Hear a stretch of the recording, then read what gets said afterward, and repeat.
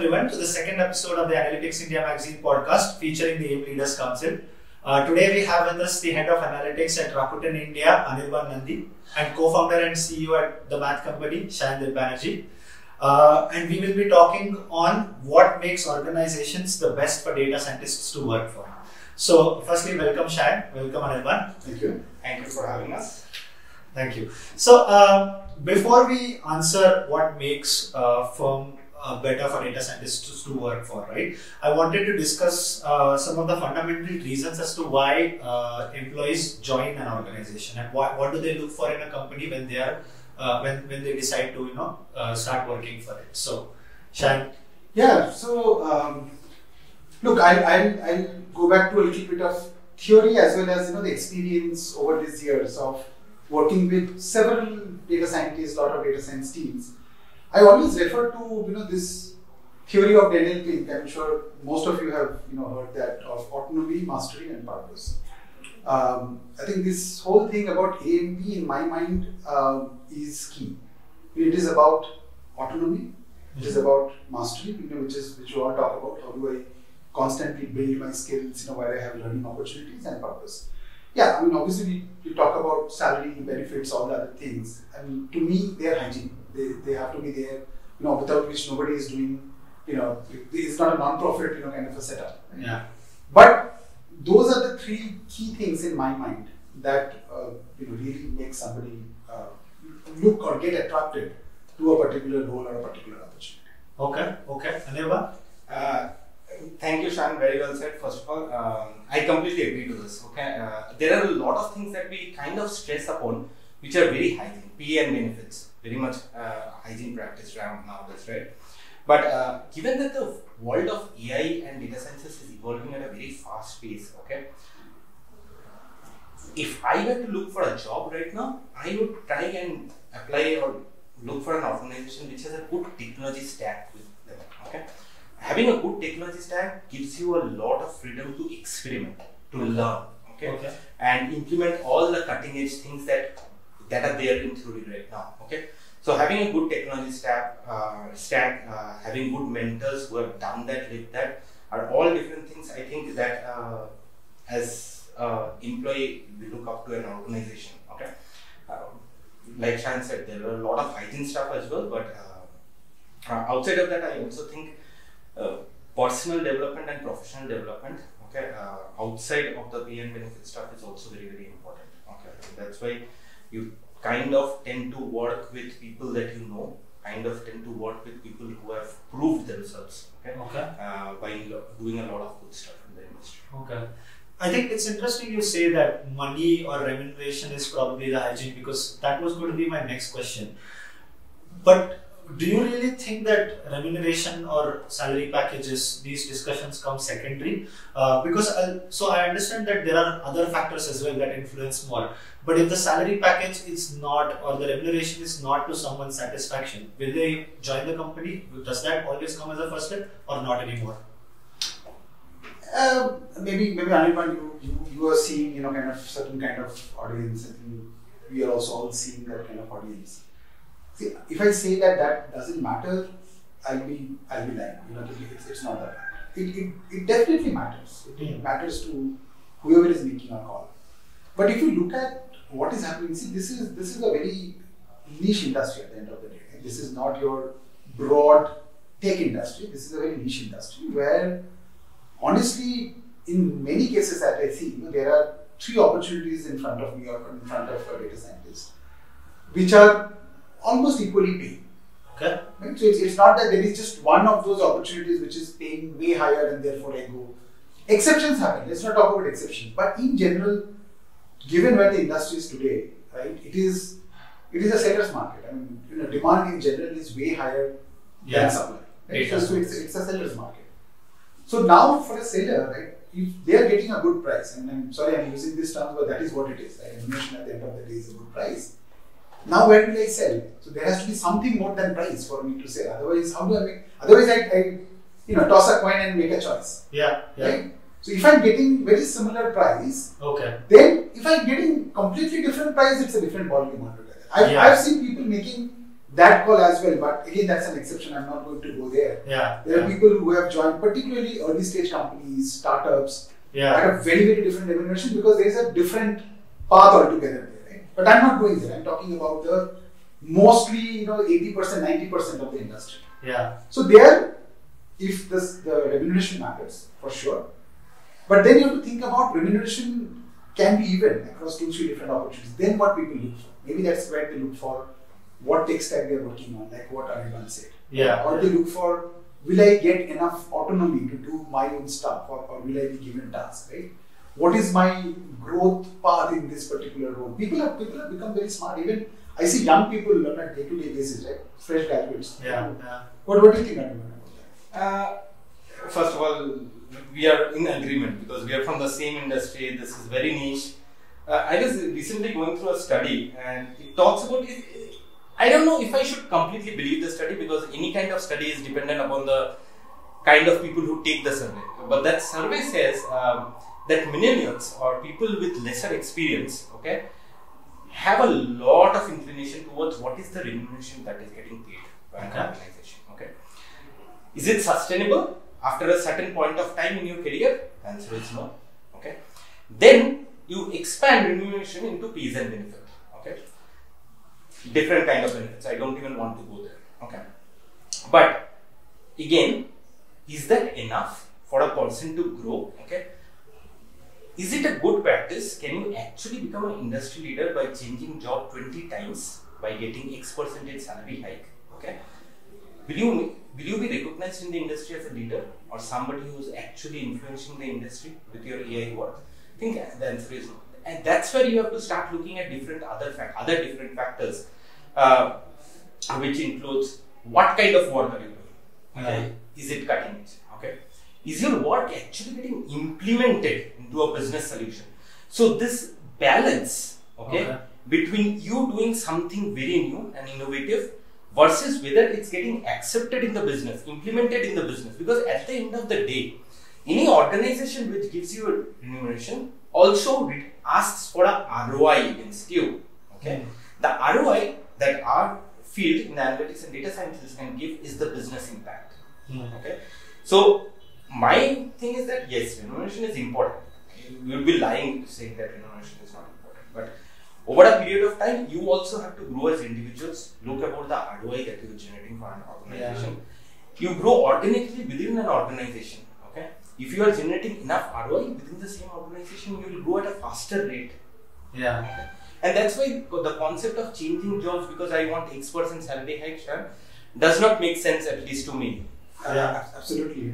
If you look at both of our career track record, we have been very lazy and staying in one place for very long. And when we have done decently well, right? No, I think that's individual perspective, or even that autonomy, mastery purpose, mastery purpose, AMP framework, right?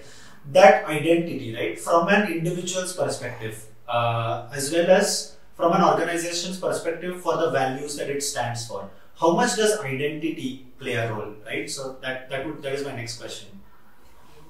You mean your identity in the organization is what? Yeah, your identity as yourself within the organization, as well as what does it, what the identity, because you say you work for a particular brand, right? So having that identity. So for example, if somebody is saying, I work for the math company, they're feeling proud about it because of the values that it stands for. How much is that important? That's becoming increasingly important is what I can tell you. I fortunately or unfortunately have the benefit of seeing this industry for almost 25 years now. From the time I started. Over a period of time, this factor that kind of whom am I working for and what is that identity? Is that an organization? Is that a company I would like to be associated with or identified with? Those are becoming important, and as I was saying that I get surprised, I get astonished by some of the young guys, people just passing fresh out of college. The amount of clarity that they have in their mind. But I could think of, when I was passing out, I had zero clue. I was looking for a job. Right? Yeah. But now people, when I interview, they ask me questions. They ask me questions about social responsibility. Kind of what are you guys doing about that? What's about? Well, we are not into the manufacturing segment. I'm sure they will ask about carbon footprint. what are we doing about environment and sustainability. But that's happening. That's happening. I'm not exaggerating. To a great extent, that is happening for the right people. Okay. So that is also part of identity, right? Do I want to be associated or identified with this one? And again, it differs. Kind of Anirban can identify with an organization which is doing X, Y, Z. Right? It can be when we were talking earlier, we learned that he's a sports fan, right? So he would like to be with an organization who is big time into sports or something like that. I can kind of identify myself with somebody who really is on a growth journey. So what we look forward to can be different, but the fact that identity matters is important and is becoming more important. That is more important for us to know. Yeah. That it's not just anybody, right? And I've seen people saying that no, I don't associate myself with this particular identity or this particular company for whatever the reason. Yeah. Right? I'm not going to extreme cases where there are people who don't work with tobacco companies, and I've seen enough globally. India, probably not so much as of late, but globally I've seen a lot of that happening. Yeah, no, I asked this question because without that without that organization's pride or working for that thing, or without feeling, for example, respected, which is again a perception, one can achieve other goals like purpose or money, but still within that organization you want to feel respected, right? Absolutely. So identity definitely plays a major role, and there are two aspects of identity: one from an organization standpoint, one from an individual standpoint.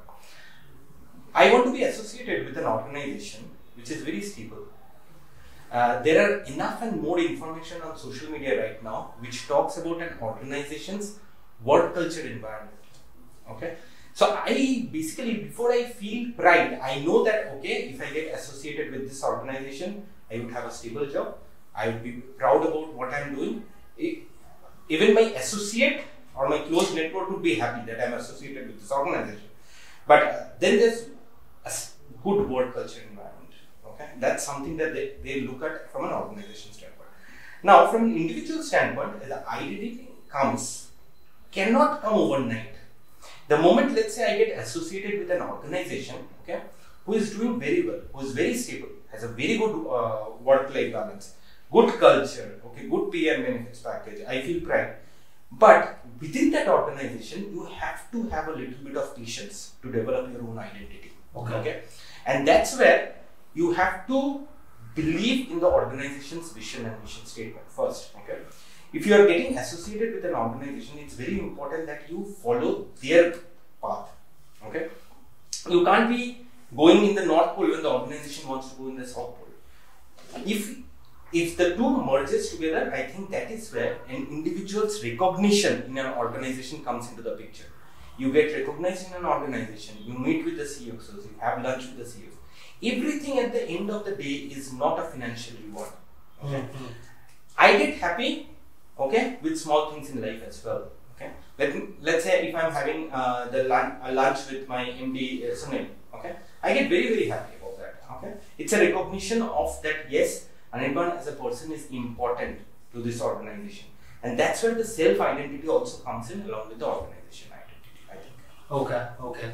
Yeah, and apart from along with the identity, so while now you feel respected, you like the organization to work for, right?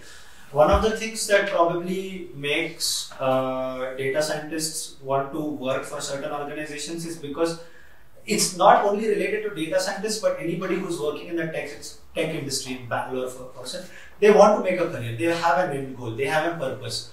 What is it What is it that data science companies or data science functions, for that matter, can do to ensure that they are helped in that direction? They are kind of directed in a way that they can achieve their end goal, their purpose. It's a good point. I'll go first because I only talked about AMP, I talked about purpose. So I think a little bit of deeper dive on that is required. Yeah. See, there are a couple of things. One, purpose again for different individuals are different, right? But organizations also have a responsibility, particularly with younger people, to create that sense of purpose. So that sense of purpose don't come on day one. I mean, you pass out. So when you are in, let's go back a little bit. You are in college, right? What is your purpose? To finish your degree, to get a kind of a good job, or if somebody wants to do their higher studies. So your purpose is in one way. Now you have landed a job that you wanted and you get started. This purpose is also built over a period of time. It doesn't happen on you. I feel that organizations have a responsibility to also create a sense of purpose, that look, this is what your purpose should be, and influence people. It's not like, oh, you tell me your purpose, I'll support you and make that happen. Okay. It is not. It is generally not. It should not be like that. I mean, some people can think that way, but I think it should not be like that. It should be that, okay, tell me your purpose. Oh, this is your purpose. Why are you not thinking it differently? Right? Your purpose is to do the most cutting edge model. I'm just taking an example from industry. A discussion happens. Yes, you should learn the latest technology. You should build a cutting edge model. But like what Anirban mentioned before, your goal should be, your purpose should be to create the maximum impact through your work. Right? Are you thinking about that? Right? Your purpose should be that over this next X years, I'll create $100 million of impact in this organization that I'm working for. Okay. Right? Yeah. So purpose has to also be modified or be kind of by people who have seen more, have done more. Right? Purpose can be modified, purpose can be influenced. But yes, once you are engaging in that conversation, then it becomes almost imperative that you are already getting involved in making somebody realize that purpose. You can't be just having that conversation and then let it be, okay, now you go and figure out the purpose. It will never come that way. What is that? Again, there is no disagreeing with you. So, I have a 4-year-old son, okay? And I see his purpose in life is to somehow just be at home and play with his toys. Okay, he does not want to go attend online school. He does not want to go to his daycare. Just be at home, and with age the purpose changes, right? So even for a person or an employee when they join an organization, okay, it is a balancing act, okay, and I would even call it as an art for an organization to actually make a balance between the organization's purpose and the employee's purpose, okay. Just saying that, okay, this is my vision, go follow it blindly, nobody does that. So as an employee you have to understand, okay, as an organization you have to be empathetic for that employee to understand your vision, okay.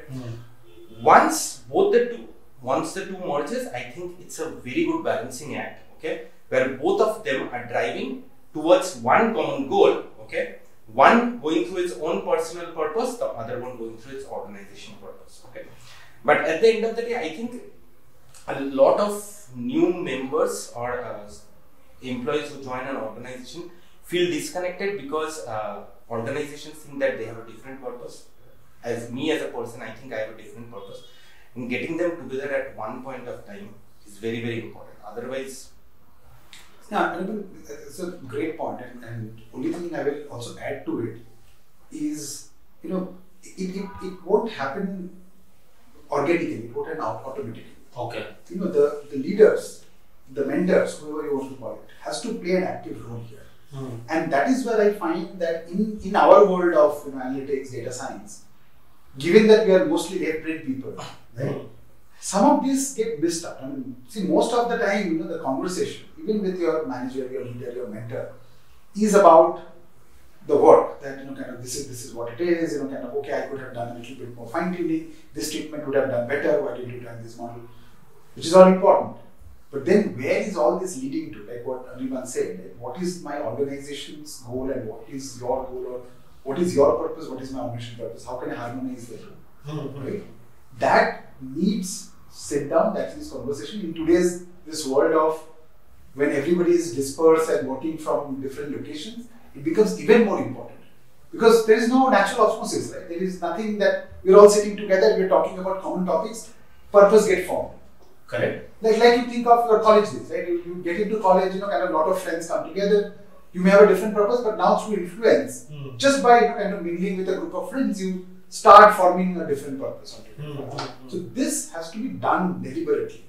Yeah. To kind of get to the purpose part. Yeah, and I think so. Just like taking this forward, right? So you're saying that there should be more involvement from the leadership to create purpose, along with money, identity, and purpose, which we talked about, right? Or the AMP model for that matter. One of the things is that when I was discussing with a few of my colleagues, right, one thing came up that you can achieve money, identity, purpose, but at the same time not feel respected or have a good or feel valued. So one of the things is that how do companies, especially for data scientists, develop good value quotient, right? So how does the leadership develop a culture that is more empathetic, which you were saying? You want to Sure. take a shot? Absolutely. I think it's important that this people feel good about what they're doing. See, from the time you wake up in the morning, if you don't feel like driving to your office, taking a cab, coming to your office, or even opening your laptop, that means there is something wrong. Okay? It could be something wrong at your side, it could be something wrong at the organization side as well. Okay? But somehow that connection and the good, at the end of the day, a good value feel is not there. Okay? The feel good factor is not there, rather. Okay? I think one of the ways to connect all of the dots is giving a little bit of independence, okay, to the team members or to the employees to explore things outside of what an organization does. Okay? It's okay for organizations to support team members to go and do a hackathon. Okay, there is a business impact, there is a project that creates business impact, there's an opportunity that can be created so that they can also enable their own self-learning. So as organizations, we will have to come up with, we have to be creative, okay, come up with supportive policies, be supportive to the employees to create and give a zone where they can also explore, run things outside of what they're doing in the organization. Passion is very, very important. If you are passionate about the analytics and the data sciences industry, a lot of people spend time in taking training courses. That's one of the things. Okay, organizations need to be supportive. Okay? But the flip side of this story is that you also need to be supportive to the organization. You always cannot say that, okay, I have taken an 8-hour training course and because of that my project is delayed. That's not creating good value. That's just creating good value for yourself. Okay, that's not right. So a feel-good factor is both from an individual standpoint as well as an organization standpoint, where both the employee needs to support their organization and vice versa. Yeah, great point, and I'll take it to a slightly different direction as well. This is one part, right, where you are feeling valued, your kind of organization is feeling purpose for that. But one other aspect of your question, Ashok, that how do you create that environment? How do you that value quotient? That value quotient that people feel valued. I think there is too much expectation on organization and leaders and externalities to create that value. So I'll give you a very simple example, right? Motivation. Okay. Now, if you look at theory and people who have done enough studies on how minds work, human minds work, there is this whole concept of external motivation or intrinsic motivation. Okay. And that is one aspect that we also have to focus on and cannot ignore. The fact that you develop a value quotient, people feel good about it. There has to be an intrinsic feel good that has to come. Right? Okay. It is not about, oh, I am not getting respected for my work, nobody is valuing my work. Kind of that sometimes plays in our mind. Yeah.